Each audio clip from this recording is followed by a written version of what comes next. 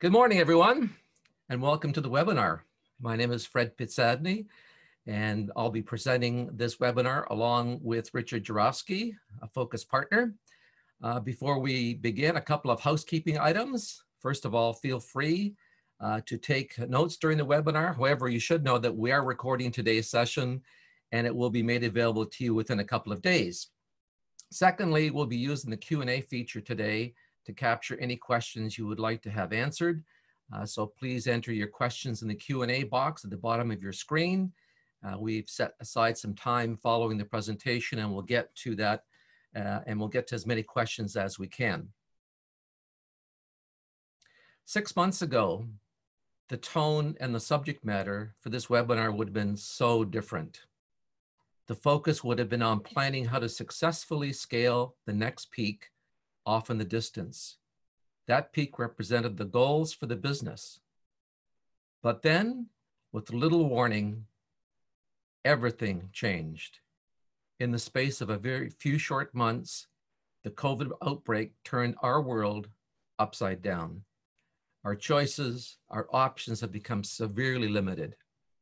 Now we all need to act very quickly, act decisively, and respond to changes that come at us just about every day as we move towards the new normal, whatever that becomes.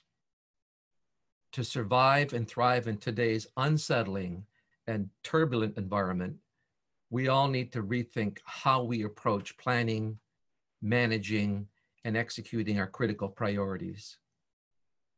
We need to take the tools that we are familiar with and reshape them to fit the world we now find ourselves in. And how has that world changed? Well, for starters, it shut down. Planes stopped flying. Borders were closed. People returning from abroad were either placed in quarantine or voluntarily into self-isolation. You couldn't go where you wanted to. If you did, you couldn't get back. Buyers couldn't buy. Sellers couldn't sell. Shippers couldn't ship. Makers couldn't make. Every economy, everywhere, took a severe blow to the head. And on top of all of this, we don't know what's coming next. Is there a second wave? Is this still the first? Will there be a vaccine? What about an antiviral? When will it be safe to go back to something we used to call normal? This pandemic is crushing many paradigms. How we make purchases and what we buy, how we do business and who we do it with, how our businesses operate internally, how we communicate with each other, and the list goes on. In the face of this, we need to recognize an important reality. Whoever acts fastest and acts most decisively will set the pace. And to do this, we need to rethink our approach to planning. In fact, to a large degree, we need to rethink how we think, and especially how we think about planning. So what are the goals for today? There are 3 of them, which are designed to provide you with a guide or roadmap on how you can adapt your planning toolkit to today's realities. The overall goal is to introduce the RAD process that we have successfully used with our clients. We'll start by reviewing the underlying key principles that will help keep you move quickly through your planning and execution stages. And we'll introduce to you some very specific tools and techniques that are immensely helpful in today's turbulent and uncertain world. So let's start where RAD came from. The fundamental value proposition for all of our work, and then we'll cover the 4 principles. The tools and techniques, the how-tos. RAD's fit, who stands to benefit the most from taking the RAD approach. Every leader, whether of a business unit or a team within, wants the great execution of what matters most. Great execution, however, remains elusive as most. In fact, it's been published that 75% still struggle with the execution of not only strategic, but operational and project plans. So where do organizations end up? Often it's in one of these other quadrants. Let's start with the orange quadrant, the poor execution of what matters most. This is where you find leaders with great frustration who keep asking, why are we late? Why we miss the timelines again? Why are there so many errors? Why? Well, you get the idea. The green quadrant, the great execution of the wrong things, often leads to major embarrassment as the leader answers questions like, if we're so great at getting things done, why is the competition still eating our lunch? Why we've missed our fundraising goal? You get the idea. I'm sure you've been there. The black zone is that color for a reason. Businesses and their leaders don't last very long. Poor execution of the wrong things is a major reason that the majority of startups never see year 2. There are 3 elements that help leaders take their teams to the top right-hand quadrant: clarity, alignment, and commitment. Well, of what? For strategy execution, it's clarity, alignment, and commitment to the long-term focus and direction of the business. Today, it's about identifying the critical priorities, what we need to survive, and for some, it is how to deal with unusually big demands for their products and services. The bottom axis is about ensuring clarity, alignment, and commitment to action for individual accountabilities. Not being clear and empowered to take action or to make decisions is, according to published studies and our own 50+ years of combined experience within 400 organizations, the #1 blockage to great execution. We'll be addressing how to fix that during the webinar. For the next 30 minutes, first of all, if you look at the slide here, Rapid Agile Deployment really consists of 2 components. GEM, which is the great execution of what matters most. Then if you add a good dose of speed and agility, you get Rapid Agile Deployment. For the next 30 minutes or so, we're going to focus on the 4 principles you can use to catch the wave and not be crushed beneath it. These 4 principles will be supported by 6 specific tools and techniques. Let's overview the principles first. First of all, engage your people in the process of planning and deploying your plan, and do it early. You know, we've heard a lot of talk about employee engagement over the last decade. Mostly empty words, as most organizations are not really doing a better job at it than they were at the turn of the century. Not when it comes to real, meaningful engagement. Quickly means exactly that, quickly. Not months or weeks, days. Power through the execution by doing a few critical processes and doing them right over and over again. Planning sessions should be short bursts, like 1 or 2 hours long, not 1 or 2 days as we're accustomed to during strat planning. You've all heard the saying, no plan survives the first engagement with the enemy, or variations on that theme. Well, it's more than a truism. A plan that fails to address the rapidly changing realities on the ground is worse than useless. It's downright dangerous. Agility and responsiveness will rule. The 4th and final principle: nothing stops a great plan achieving the success it deserves more than the people charged with its execution having only a vague idea of the authority that they have to make decisions and to get important stuff done. We'll cover how to fix that today. So these are the 4 principles. Let's dig into each of them and put some more meat on the bones. There are two important reasons to ask your people about their views and their ideas. The first is they want to be asked. They want to feel that someone actually cares about what they think. In their position, wouldn't you? The second reason is they know things you don't, not necessarily because they're smarter, but because they're often closer to the action, closer to the customers, closer with suppliers, closer to competitors. The last thing you want to hear during a debrief, especially of a failed initiative, is, I could have told you that. You never want to hear those words.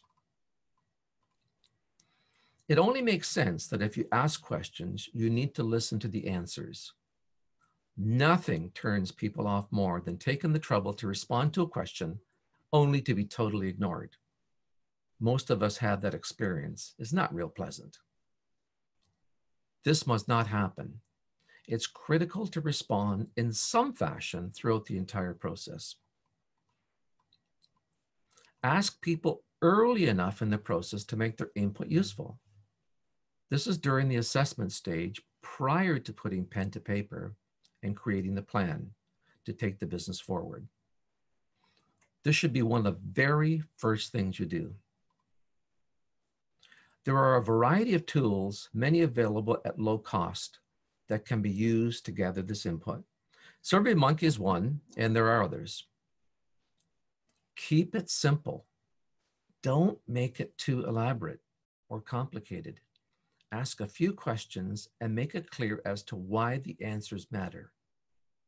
We'll look at a couple of examples in just a moment.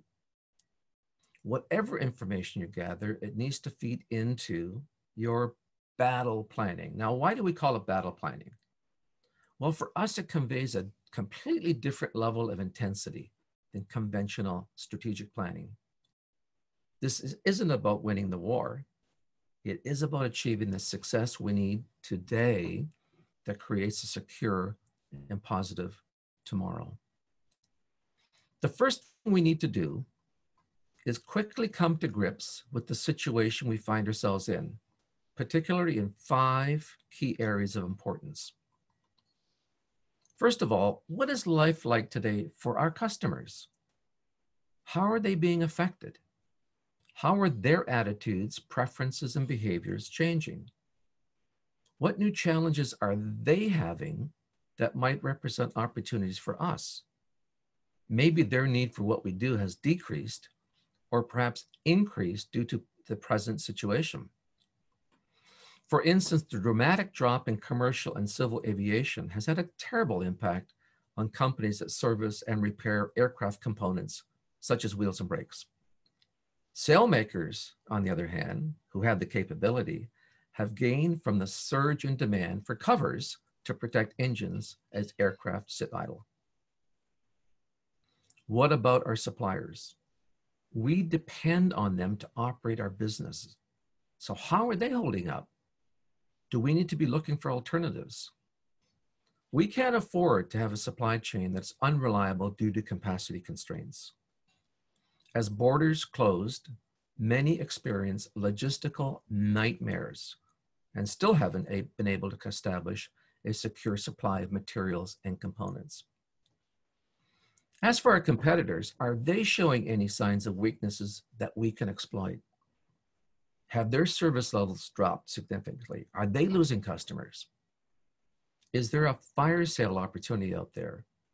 Maybe we can snap up some smaller companies that are struggling so that we can expand our reach. If we don't, someone else might. One of our clients, a maker of plumbing products, experienced a huge increase in demand for their products because many of their competitors were either unable to operate or had their supply chains disrupted. Their big challenge, and put this under a nice problem to have, was how are we going to make enough of our product quickly enough to take advantage of this windfall? What about our people? I mean, how are they doing? This has been a very stressful time for many, perhaps all. Are we doing what we can to help them through this? For example, one of our clients shifted work hours to help those who are having difficulty managing childcare. Finally, we need to appraise our operational capability and capacity. Are we able to meet service level requirements and remain cost efficient? If we have excess capacity, can it be redeployed to other areas? As an example, look at the number of companies making respirators and masks. Remember the survey I mentioned a few moments ago? Well, here are a few of the questions that we ask. What one thing within our power, and I want to repeat that, what one thing within our power, no sense asking questions that we can't do anything about. So what one thing within our power could we do to help you and others deal and cope better? The first thing you need to ask your people is, how can we help you? How about our customers? What can we do to serve them better? After all, a business without customers, well, it just isn't. What ideas do you have on how we can bond better with them? Perhaps become the trusted go-to company, maybe even indispensable. We might be suffering operationally, and our less than great performance is damaging our reputation and causing frustration. How can we address those concerns and get better? The answers you receive need to be sorted, sifted, collated, organized, analyzed. Look for those nuggets, especially those that might seem at first glance to be a little off the page. Include those nuggets in the conversation you have with your core planning team. Set a very small number of objectives. Richard and I continually work with organizations that create these long laundry lists of things to do. Get it down to a very small number of objectives whose achievement will make a significant impact on the business. Make sure that they are clear both in what they are and why they matter. And make sure that they're measurable so you can track your progress towards them. Something like this: increase full order on-time shipment rate to 96% by December 31st, okay, it's time bounded, without increasing per unit shipping costs. This objective not only drives increased internal efficiency, it also benefits the customer. It's a win-win. Do it quickly. Lean towards action rather than deep contemplation. We're guilty of, in planning sessions, doing a lot of thinking as opposed to spending more time in planning sessions on creating action plans. Make your planning session short, like maybe 1 to 2 hours. 90 minutes is actually a great target, and place them in a tight timeline, whatever you can accommodate. Think about doing 2 or even 3 sessions in a week during the assessment and planning stages. Keep it simple. You're going to hear a lot during this presentation about keeping things simple, and it should be your mantra throughout the entire process. A beautiful plan on paper breaks down if people aren't clear on what they need to do and how the various elements fit together to be successful. In a moment, we'll show you some very powerful, simple but very powerful techniques on ensuring clarity of your plan. The most common cause of execution failure is that people don't know what's expected of them. As simple as that seems, they're not clear on what they're supposed to do or the authority that's available to them. We'll cover more about authority clarification in a few minutes. Complexity is a major barrier when it comes to deciding what to do and then executing it. Richard is going to cover some of the simple yet powerful tools and techniques that you can use. The best thing is that you are likely already have these tools in your toolkit. You're familiar with them. Richard will include how to make the planning and execution roles crystal clear. Richard, over to you. Thanks very much, Fred. Good morning, everyone. Fred's giving you some background on RAD, talked about the general approach, talked about how RAD relates to great execution of what matters most. What I want to do is spend some time now getting into a little bit more detail, kind of opening the hood, if you will, looking underneath and saying, well, what's in there? What does RAD look like? How does it work? and that kind of thing. So first of all, when we talk about RAD, it's really broken down into a few stages, a few phases. And the first of those, like pretty much any planning process, is, well, let's get ready. We need to make sure that when we start to do the planning, that we're actually prepared to do it, to be efficient, and to do a good job. So at this stage, there are really four things that we do. And one of those is to first of all decide on, well, who's going to be involved? Who is going to be on the core planning team? Now, the idea here, and particularly these days, and especially if the RAD process is going to be done virtually and online, really important to keep that number down to a pretty small group of folks, because it's just easier for them to communicate and work together, especially remotely and virtually. So first things first, let's figure out who's going to be doing the planning. And then secondly, what employees are we going to survey? Is it everyone? Is it some slice of the population? If it's a large organization, we might need to segment it somehow. If it's a smaller organization, on the other hand, clients have said to us, you know what, let's give everyone the opportunity to have their voice heard.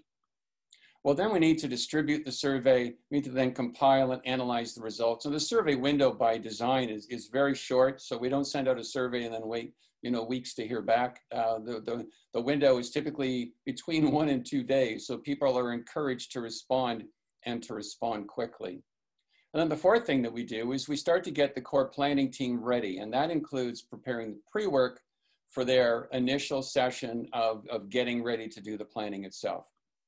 This is about 5 days of activity, and typically it happens in the week prior to initiation, which is our next phase. So where we start in planning really is on assessment. This is really saying, well, what's going on around us, and also inside the organization, that we need to be talking about, we need to be thinking about, we need to be figuring out how significant it is, and then what to do about it if those things truly are important and should be important to us. So at this stage, there are 3 major activities, and each of them is broken down into a work session. And again, as Fred said earlier, these sessions by design are short and close together. Well, where we start with is looking outside the organization, our customers, our suppliers, and our competitors, to understand what's going on out there and how it is affecting us and how we believe it's going to be affecting us, at least over the next little period of time. Then we look inside, and we talk about our people, we talk about ourselves operationally. What sorts of issues, concerns, constraints, even opportunities and positive things, because it's not all necessarily all bad stuff. What's going on there?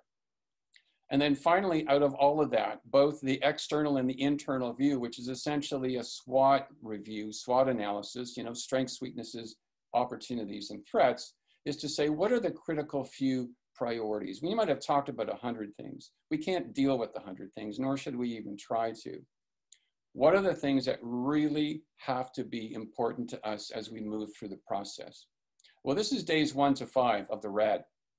So if you figure that a RAD, let's say, started on a Monday, it says that by the end of that week, by the end of Friday, we have completed the assessment, looking outside, looking inside, and then distilling that down into the critical few priorities. So now at this point, as a planning team, we've got a pretty good finger on the pulse, and we really know what should drive the conversation as we move through the RAD process.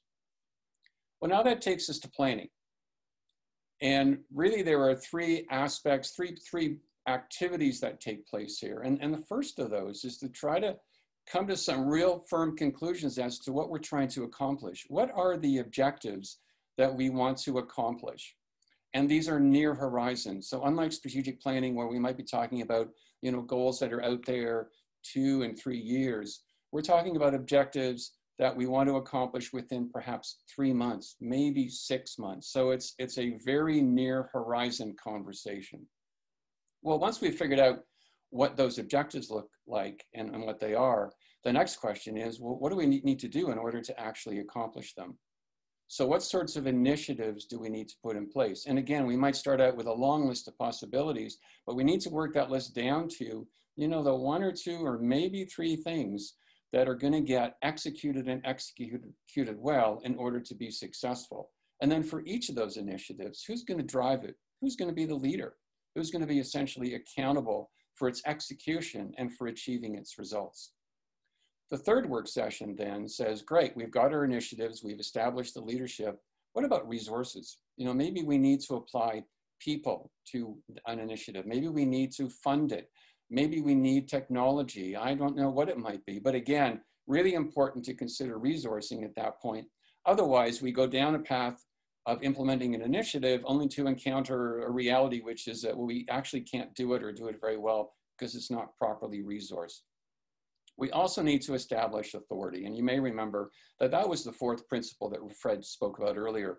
And we'll talk a little bit more about that in a few minutes.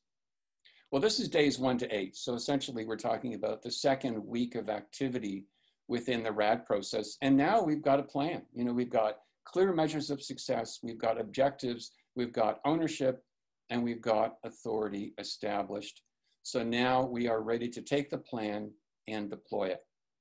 Now, I just want to touch on a couple of things before I move on. So one of those is the time frame. So we're looking at really 2 weeks of activity, and that by design is what RAD is meant to fit into.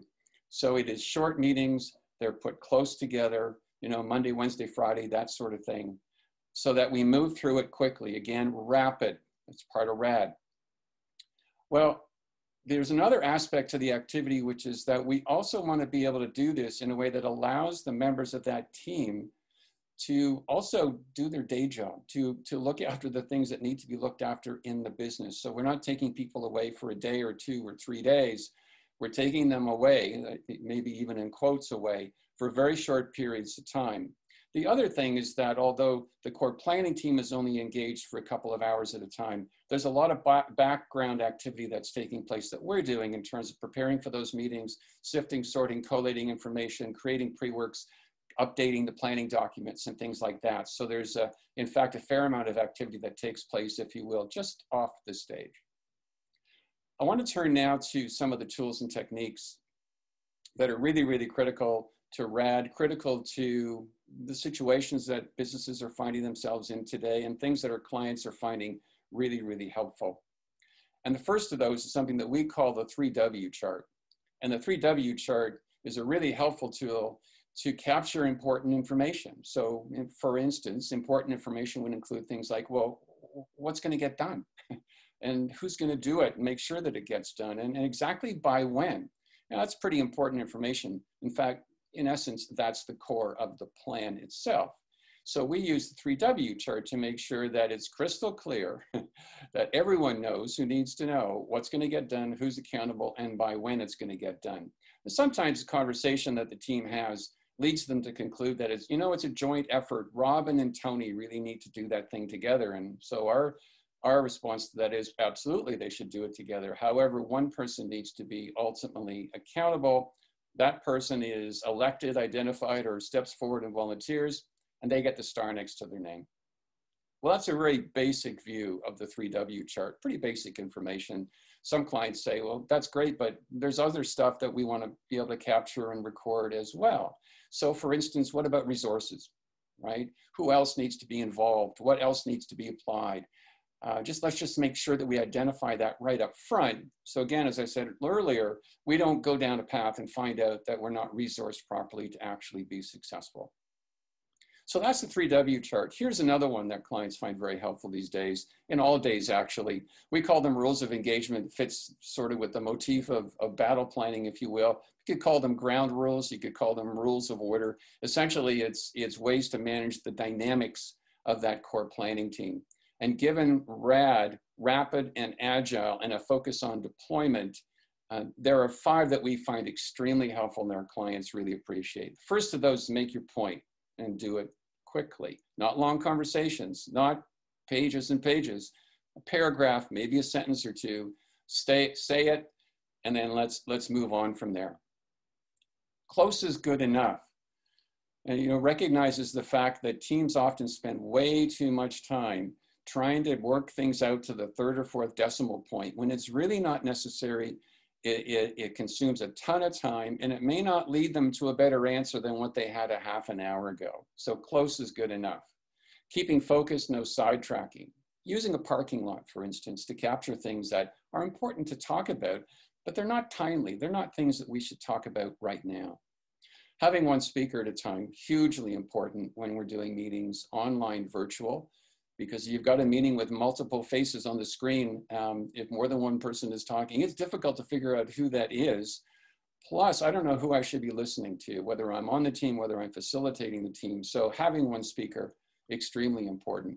And then finally, the 80% rule. And the 80% rule is similar to number 2, but it really focuses on conversations and decision-making. It says at some point you reach the point of diminishing returns, and you need to recognize that. Someone needs to say, I believe we're at least 80% there. So can we call it, make the decision, stop the conversation, whatever the case, and move on. Here's another tool that's very helpful these days our clients are making use of, and I'll give you an example in a minute. And we call it spitball decision-making. Now, spitball, and it's in quotations, has a couple of definitions, and it's not the one from baseball, which is an illegal pitch. It is rather more along the lines of, let's toss things against the wall and see what sticks. And in fact, I think the little picture in the upper right-hand corner of the screen gives you that impression. Well, here's why we have spitball. We have spitball because no matter what the initiative is, or the objective is, there will be multiple ways that you could go about accomplishing it, multiple choices, a bunch of initiatives that you could take. The problem is they're not all created equal. I mean, some are better than others. Some honestly don't make any sense. Others are counterproductive. So in fact, if you did A and B, they'd cancel each other out, maybe make the situation worse. So how do we work it down from a long list to a short list? Well, here's one way of doing it, and this is what we call spitballing. This grid that you see basically is a cost-benefit view of looking at options, looking at alternatives and saying, how good are they? And let me describe it briefly. We've got the best deal zone, the green zone. Well, this is something of high value and low cost. And you'd say, why on earth wouldn't I do that? Why wouldn't we do that? That sounds like a really good deal. We've got the justifiable zone, and that's where things, they've got a fairly high return, but also pretty high cost. You know, maybe I can justify doing it, especially if there's not a lot over in the green. And I'd say, well, there's not much over there, so we better do our hunting in the blue zone. You got the why bother zone in the lower left, and these are things that you'd say, well, it's not going to take much effort to do it. On the other hand, it's not going to return us very much either. So I'm not sure that we would bother doing those things. And then finally, you've got the no way zone, the orange zone. Those are the things that you say, boy, it's going to cost a lot to do that. And guess what? It's not going to do much for us. So there's just no way we're going to bother with it. And of course, in the middle, as is true in life in general, you've got the maybe zone, you've got the gray zone. And those are the things that we're just not sure about where they fall. So maybe they need a little bit of work to kind of push them around and figure out, are they green or blue? Are they yellow or orange? Well, wherever they fall, the idea is to take a long list of things and work it down very quickly to a smaller list. And the example I'll give you is a client that was looking at making shop floor improvements. They got a team together, they brainstormed, came up with 130 things that they could do, 130 suggestions. Well, when they looked at the list, they concluded that number one, it's way too long. And number two, there are some probably pretty great ideas on that list. And there are some others there that you'd say, oh my gosh, no, they'd probably fall into the no way zone. So what they did was they spitballed it. They used this grid and they together figured out where things fell. And what happened was they took that 130, they worked it down to a much, much smaller list. They looked at that list and they said, still too many things. We still can't do all of this. So they did a second round of spitballing and then worked it down to a small, short list of things that they're executing and implementing. And that's really what it's about. It's figuring out what of all those things that we could do, should we do, and then we must do. Well, now that we figured out what to do, and we're starting to deploy the plan and make things happen, now comes the question of being agile and being responsive to continuing change, because things do not stay the same. Well, for one thing, we need to check on our progress and we need to do it often. As part of RAD, we recommend check-ins, short check-ins, might be only 5 or 10 or 15 minutes long, multiple times during the week, during the deployment phase. This allows you to stay on top of things, identify significant issues or concerns, and where necessary, shift resources around. Change the plan if it's not working. You know what the quote that's attributed to Albert Einstein, that doing the same thing over and over again, expecting a different result is the definition of insanity. And we've seen examples of that certainly in our day-to-day in our business lives. So if something's not working, change it. It may be the wrong thing to do, in which case you say, you know what, let's do something else. It might be the right thing to do, but the way that you're doing it isn't right. So you got to look at that. The third thing to think about is what we call calling an audible. This comes from football. It comes from North American football. And this is really where, you know, the quarterback in the huddle calls a play, huddle breaks, players go down to the line of scrimmage, they get down, center goes down over the ball. The quarterback looks up over the center, sees how the defense of the other team has been aligned, and concludes that play's not going to get us what we need. In fact, that play might get us into big trouble. So the quarterback calls an audible.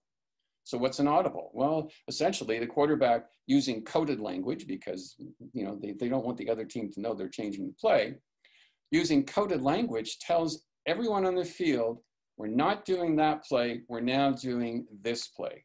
Now, two important things when you call an audible. One, which is maybe obvious, is that everyone needs to hear it. That's why they're yelling it so loud, even in a very loud stadium. The other thing is that everyone on the field needs to know what to change, what I need to do different or differently now than was part of the original play. The fourth principle that Fred mentioned is this idea of delegating authority. And it's such a critical aspect of RAD and of being successful and of being efficient in general. This is about giving people sufficient authority. We often use the term requisite, meaning enough, not too much, not too little. Again, sort of the Goldilocks position somewhere in there. Making sure that we're specific and clear, so there are no questions and no doubts as to what the authority is. And then finally, when we're able to give additional authority to people to make them more efficient and more effective and to be able to work more quickly. Well, we use an equation often when we talk about authority, and it's this one. It says results without, responsibility without authority, you wish you had the results, results in frustration. So in other words, if I'm accountable, responsible for doing an initiative, achieving an objective, and I don't have enough authority to do it, I'm going to be frustrated. I'm not likely to be very effective or efficient. And quite honestly, it might jeopardize that outcome. I might not be successful. It could hurt me and it can hurt the business. There's another view of this one, very similar but different, which is that responsibility without authority also results in delays. Because if I don't have enough authority to take action quickly and responsibly to what's going on, I'm constantly having to go and check with my team leader, for instance. Well, those delays are going to slow things down. And RAD is all about quickness and agility. Well, when we define authority, we use basically 4 buckets, 4 levels. And let me describe them very quickly. Level 1 says, just do it. I don't ask, I don't tell. My team leader says to me, you know what, in this kind of thing, for that kind of stuff, just do it. I don't need even to know about it. Level 2 says, no, go do it. But after you've done it, make sure you tell me. And it's an obligation, it's not a courtesy. A level 3 that says, hey, before you do that kind of stuff, you come to me and tell me. I want to know about it before you decide or before you act. And then finally, level 4, which is to make a suggestion. Now, I think it probably helps to look at an example of this to make it clear. So here's one for a manager who has to implement changes on the shop floor of a manufacturing organization. There are a few examples to look at here. Here's the first one. Now, this person can spend money. It's already been approved. They follow the policies. It's pretty vanilla. It's the level 1, you know, just do it.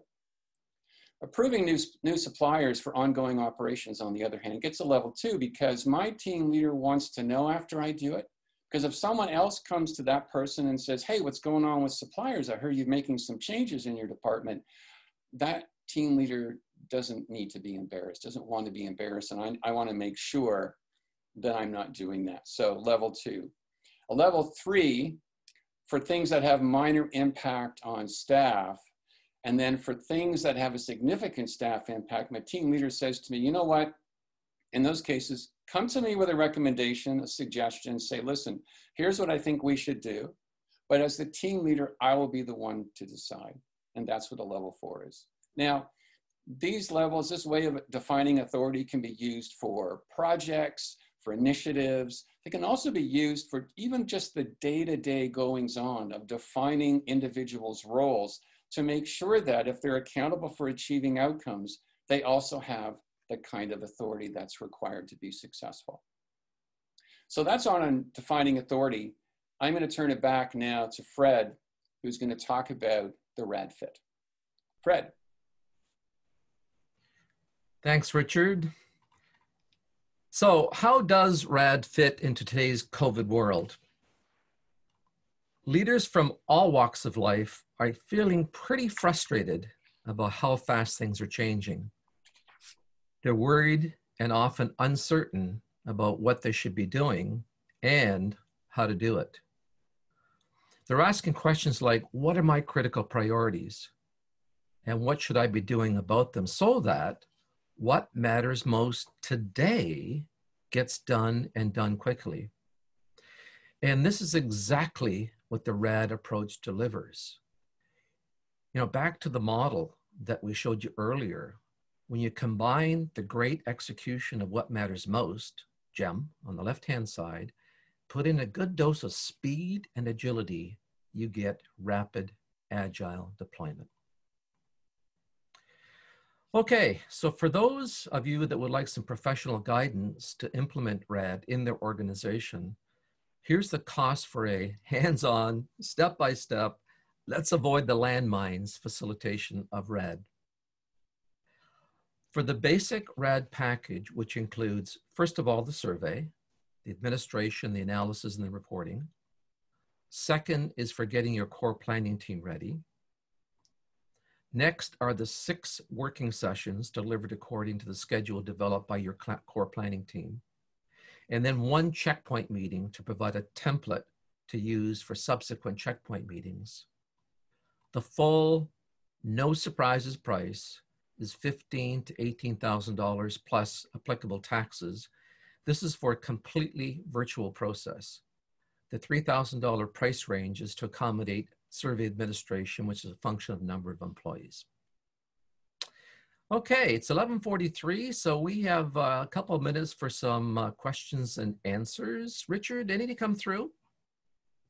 Yeah, Fred, we do have one question, which is RAD a replacement for strategic planning, or should they complement each other?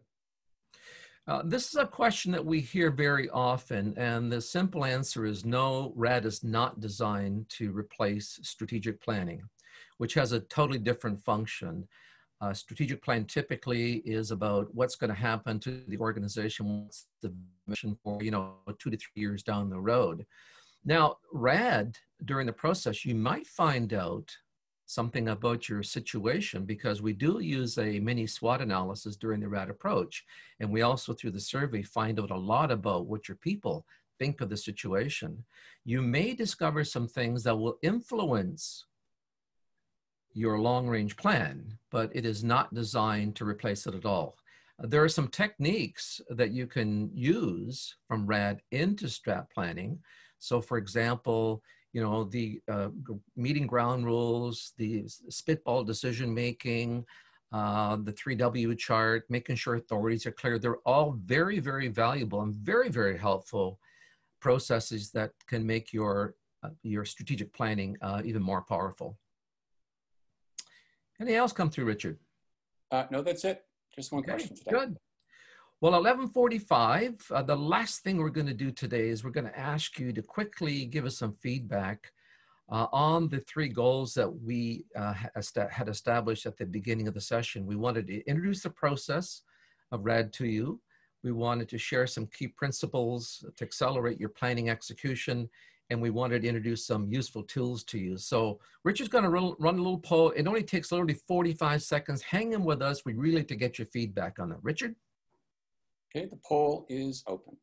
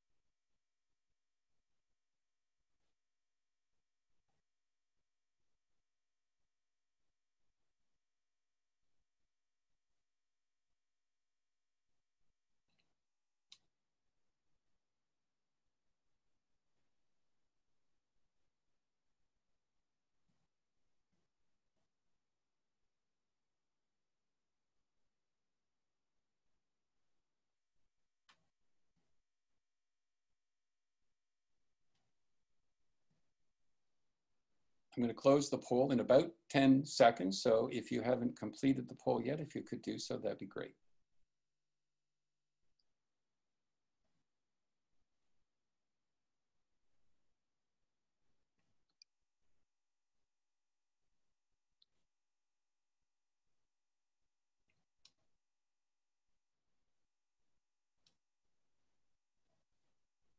All right, thank you.